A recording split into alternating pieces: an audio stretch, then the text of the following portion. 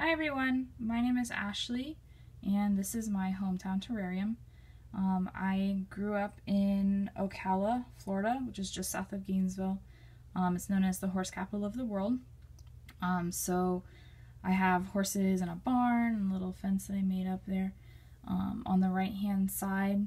So of course, growing up in horse capital of the world, I have a strong appreciation for horses. I love them. I've worked with them for years. I think they're fantastic, and they kind of have become a big part of my life. So also some of the stuff that I've appreciated from Ocala is the rivers and springs that they have there. Ocala is kind of known for Silver Springs, and so I kind of created a little spring there in the middle, and a river as well, out of some rocks and everything.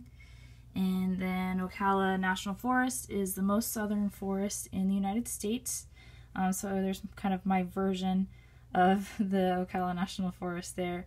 I spent a lot of time in the forest, usually in the lakes and the rivers that they have kind of throughout. I also grew up knowing people that lived in the forest, and so we had a lot of fun in venturing throughout, discovering all of the things and seeing cool things like black bears just kind of wandering around, which is kind of scary, but really, something that I've always loved about going home is those memories.